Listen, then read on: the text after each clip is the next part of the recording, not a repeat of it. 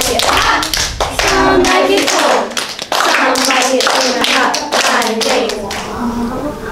Fast forward!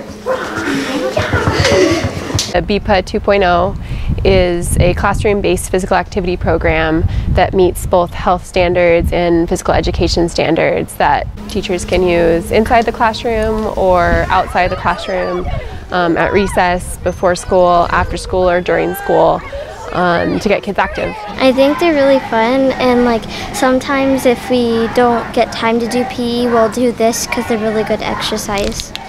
All right, remember in movement hangman, if you want to guess a letter, everyone has to be marching.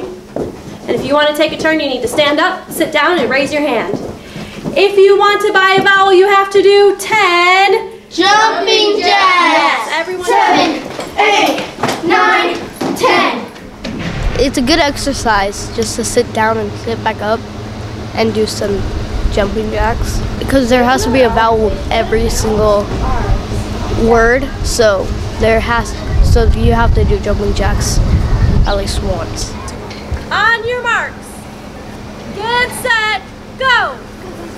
I would say one of the benefits of this program is just in the physical activity it provides. It helps stimulate kids' brains.